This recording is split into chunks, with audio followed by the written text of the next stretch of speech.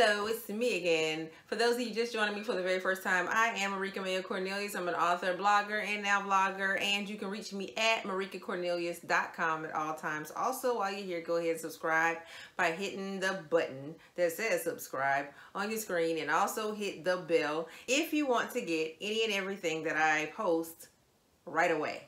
All right? So, independence.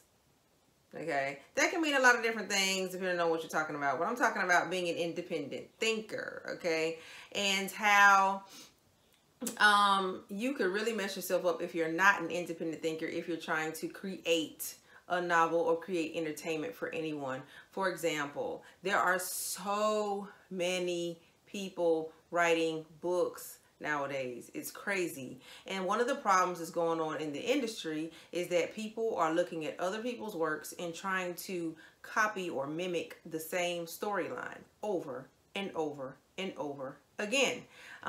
That's not cool. If you want to stand out in any genre or stand out in anything that you do, you must have your own creation. You can't say, okay, say if you're a singer, all right, you go out and you look just like Beyonce, you're trying to be Beyonce. No one's going to sign you because they already have one Beyonce. If you want to stand out in anything, you want to be an independent thinker. And I'm not saying don't go and gain inspiration from places. You can gain inspiration from anything in yourself or your life or anything, but it becomes a problem when you basically tread on stealing someone else's work. And that's what's going on in the industry right now. So there are some ways that you can become an independent thinker. One way is to, while you're writing, don't read other people's stuff. All right?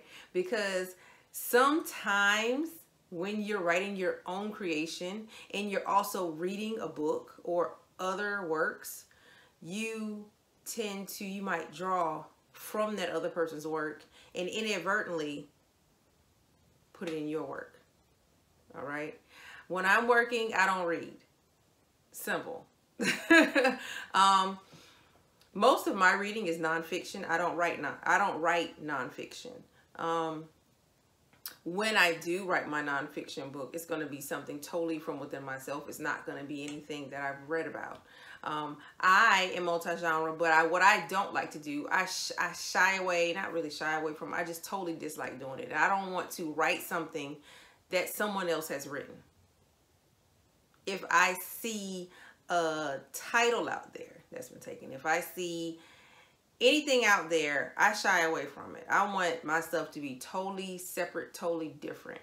There have been people who try to copy off my work before. Actually, when I was a blogger, when I blogged heavily, that's how I made my money in the past. When I was a blogger, people would take my whole entire post and put it on their site as if I wouldn't know about it. And then they would have to eventually take it down once I found out, because that's the copyright violation. Anything that's printed and someone else did it, that's my work. So what you want to do is you really want to become an independent thinker. For all authors out there, become an independent thinker. A lot of authors right now are out there for the big buck. They just want to throw something out. But I'm really into the craft of it, and I don't want to step on I respect other authors. I don't want to step on another author's toes.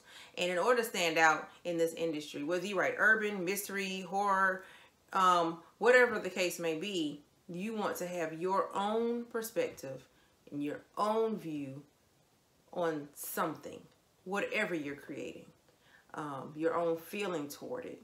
Because mimicking someone just isn't the way to go. And many times, especially if you're starting off, many times readers will call you out on it. That's the last thing you want to do, because then you'll lose your audience because they think you're just doing a copycat. You're just a copycat. So basically that's number one. I think I got off track, but number one, if you want to try and be more independent in your writing, don't read other work, especially while you're writing, and give yourself a leeway. If you read, let's say, an author's books last month, take space. Don't write, because A lot of times, and I've seen it before, they will take a style and then they'll try and write like someone else. And the book bombs. It bombs. Literally. Okay? Don't do that. Write how you write and enjoy it, because that's what your audience wants. Your audience wants something very, very authentic to you. They don't want you to sound like Langston Hughes. Another way you can work on your creative independence is by just jotting stuff down every day. Or if you have an emotion, or if you see something, or if you see if you can make a story out of it. Just see if it might, you can see if you can make a story out of anything, an argument, anything. Make a story out of it. I don't care if it's 3 paragraphs. I don't care if it's just in your imagination. Just think of all the different ways that you can create a story from a situation that may be true, or just in your imagination. See how far it can go, because if it can go in your imagination for a very, very long time, that's a story. And you didn't have to go and find it in somebody else's work.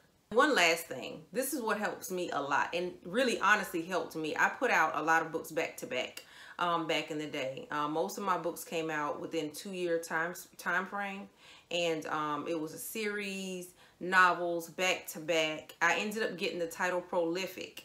I didn't even realize that I was that prolific an author until people noticed that I was coming out with not just books. I was coming out with different genres, different types of work, like from short stories to novels. Writing novels in 30 days that became like great reads. And somebody was like, this is a prolific author right here. And we have found another prolific author, because I was coming out with them back to back. But one thing that helped me come out with all those works within that time frame is blogging. Like I said before, blogging, you have to think up your own article. I don't go and copy articles from other people. I look at a situation. When I was blogging, I was a celebrity blogger, and I wrote what I felt about the issue at hand. Okay, I will go to an event and I'll write about the event at hand.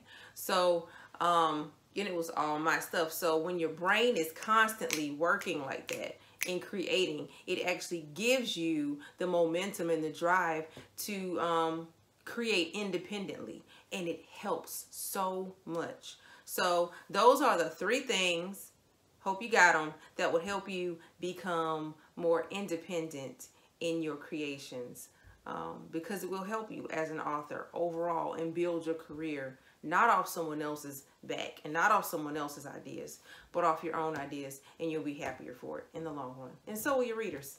Ta-ta.